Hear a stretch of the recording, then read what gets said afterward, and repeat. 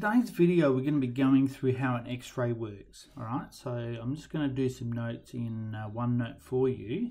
So we're just going to explain the whole process from woe to go, and hopefully it'll make sense to you, okay, as we go through this.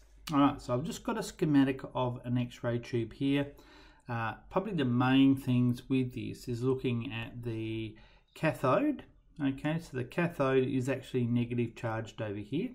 So it's made up of a filament. The filament basically produces electrons. Okay, the electrons are then accelerated across towards the anode, the positive anode, and we use a high voltage. Okay, so in here we use a very high voltage, and so those electrons are going to be going quite quickly, and they're aimed at a tungsten target. Now, the reason why we use tungsten is these electrons are going to cause the metal to get very, very hot. So we need a metal that doesn't melt at low temperature. So we have a very high voltage accelerating electrons towards the metal target. Now, in that whole process, about 99% of the energy that's produced is converted to heat. Alright, so it's not a very efficient process. So over here, you'll note that we have these cooling fans. Alright, so any machine, any X-ray machine is going to need to have a really good cooling system with it. Alright, so essentially that's what happens in the machine. Now this is obviously a evacuated tube. We don't want air particles messing with the electrons, so they get aimed towards that metal target. And then we're going to talk about what happens inside the metal now. Alright, so I'll come down to this diagram here. Alright, so in the metal's made up of delocalized electrons. So you have these positive nuclei, and depending on how close you get to the nuclei, as to how much the electron will get slowed down. So these electrons over here, so in the case number 1, the electron sort of going towards the middle gets slowed down a bit by the attraction to the positive nuclei. As it slows down, it ejects these photons. Okay, so this is a photon that's being produced. All right, in case number 2, what happens is it gets closer to the nuclei, and so therefore it's going to slow down more, producing photon number 2 there. Okay, and that's going to have more energy than the other two, than the other photon. And then case number 3 is when it's going to have the maximum amount of energy that it can actually have. And that's to do with the fact that it actually hits the nuclei itself. It gives up all of its energy, and so therefore you're going to get a maximum photon being produced.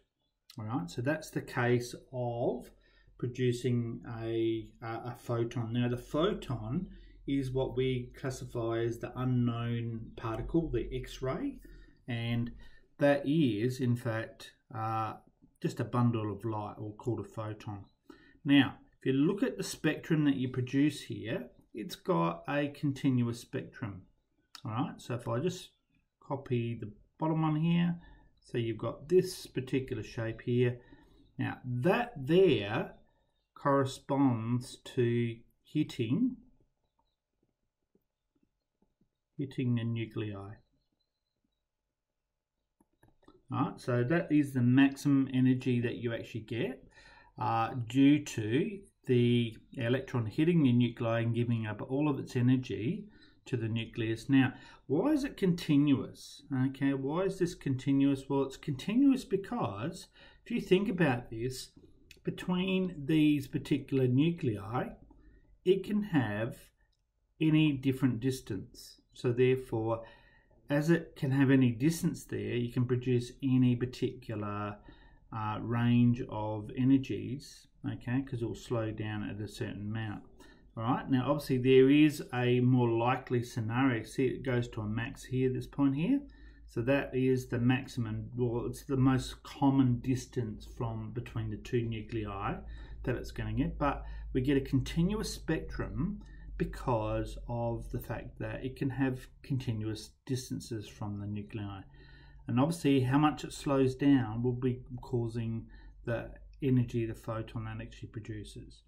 All right, that makes sense? Hopefully it does make sense. Now obviously the higher the accelerating potential difference will cause the greater energy X-ray. All right, so if you increase the potential difference of the accelerating electron, and we're talking about the distance between the cathode and the anode. All right, so if you have a potential difference between those two, if you increase that, make that greater, in other words, you'll increase the speed of the electrons, therefore you'll allow them to lose more energy, which is probably the main thing we need to look at.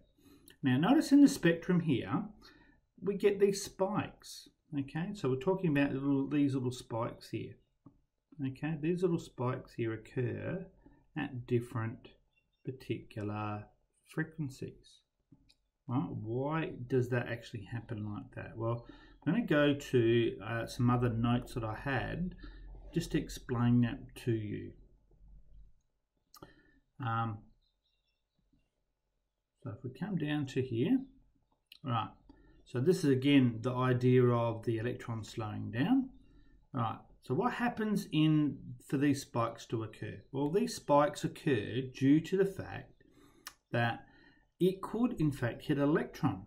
Okay, we know around each one of these positive nuclei, we actually have, around each of these nuclei, we actually have electron shells. And so what could happen is the electron could in fact hit another electron. All right, so if it hits the electron out, so let's say it hit this electron out here, then what's going to happen is that's going to go out, and then what we find is that this electron from the upper shell will fall down. And as that electron falls down, it's going to eject a photon of energy.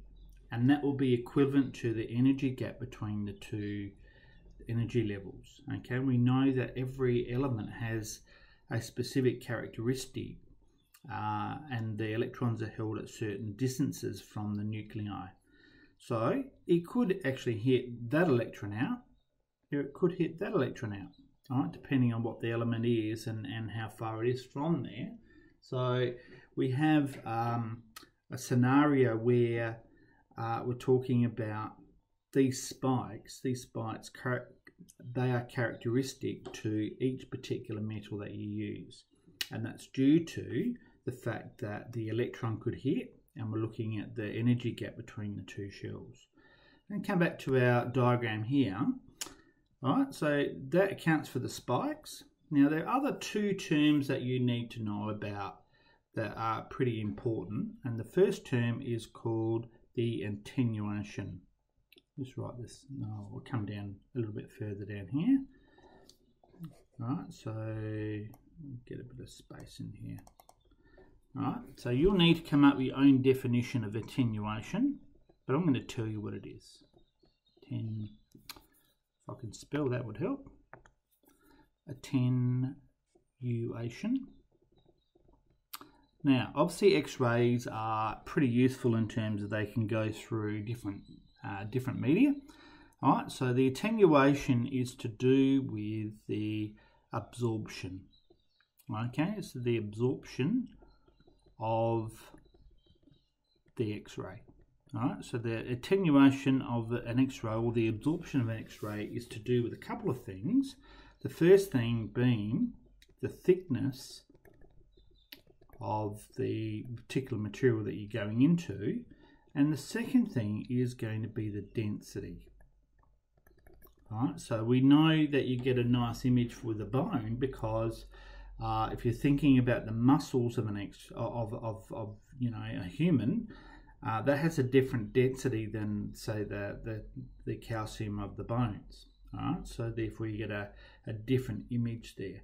And obviously, if you've ever seen a metal, then obviously X-rays will be absorbed more in a metal than they would be on bone. So the denser the material, or the thicker the material, then the more attenuation that you get of the X-ray, or the absorption of the X-ray. So that's the first term that we need to be looking at in terms of understanding about X-rays. Now, obviously, our goal will be to provide the least amount of energy to take the X-ray, so we cause the least amount of damage to the patient. Obviously, the other thing that we need to talk about is the hardness of the X-ray. All right, so these are the two terms. The hardness of an X-ray is to do with the energy of the X-ray. All right, so the energy of the X-ray will be to do with the potential, the accelerating potential between the cathode and the anode. All right, so the hardness of the X-ray will be determined by what you're going to be going through. All right, so we know in, say, customs can actually use X-rays to go through a shipping container. All right, so they actually have a shipping container off a ship. They run it through a big machine, and they can actually X-ray what's inside the shipping container. Now, the energy required for that X-ray would be totally different from the X-ray that you might have when you go down to see if your arm's broken. All right, so by playing around with the attenuation, knowing what you're going to be looking at, and then looking for the hardness of the X-ray, looking at the energy of the X-ray you're going to be producing, you can make that X-ray safer for the patient.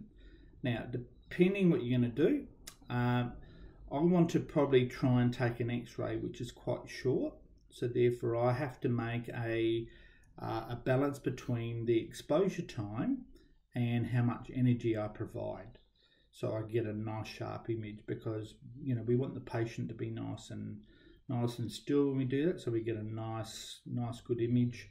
Then we can make a decision about if there's a break in the arm or in the leg or whatever. All right, so that's pretty well how X-rays work. Obviously, most of us probably have had an X-ray at some stage, so we do sort of understand it from the patient side. But the physics behind it's quite cool, and obviously being able to use these X-rays, now they do have a lot of uses apart from the most obvious. So if you were going to do this in one of the applications, you might be looking at all the other types of applications with that. And then obviously we've also got X-rays that can be taken, so they give a 3D model rather than just a 2D model. All right, so hopefully this makes sense to you. If you've got any questions, make sure you catch up with me in class.